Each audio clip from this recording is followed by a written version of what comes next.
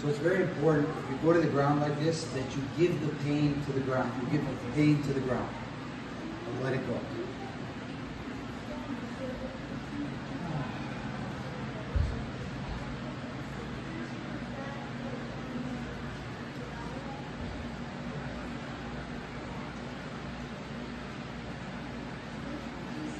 You watch closely how the person gets up, right? So it's not just the hit, but watch how they get up. They should feel different somehow. They should somehow something should change.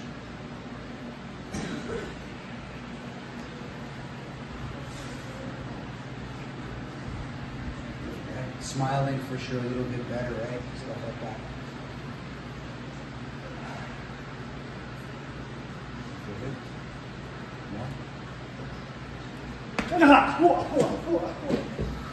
It's actually the exact same movement.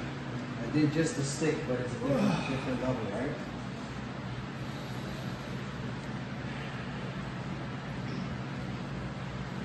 So come close, let's go move. Move it up. Come close. So when you're watching somebody that goes to the ground, watch specifically how they go to the ground, right?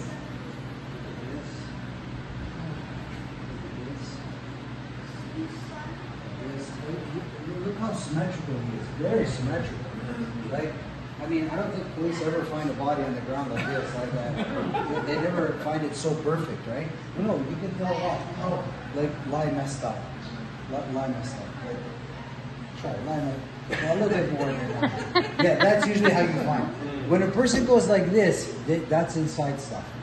That's inside stuff. When they lie like this, perfectly symmetrical, they're at the place, right? Usually you can tell people, so in the beginning of class, if I tell you guys, okay, walk, and then about 5 minutes into the class, like, lie down. Usually this is what it looks like from your day, right?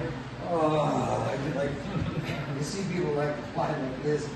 That's their day is like they're just broken, and that's how they lie down. When a person lies like this, they're not broken. They're at peace. Everything is nice where they like it, right? Like, I mean, even the arms, like, I don't think I could have done it myself as I tried to balance. This is perfectly balanced, you know? So you see how I hit him with the stick, and that punch was the same thing. It's like, it's the same hand that grabs my steering wheel, grabs my bike, both punches, it's the same hand. Okay? Awesome, guys. Come on, grab a seat. Come on, man. Put the stick.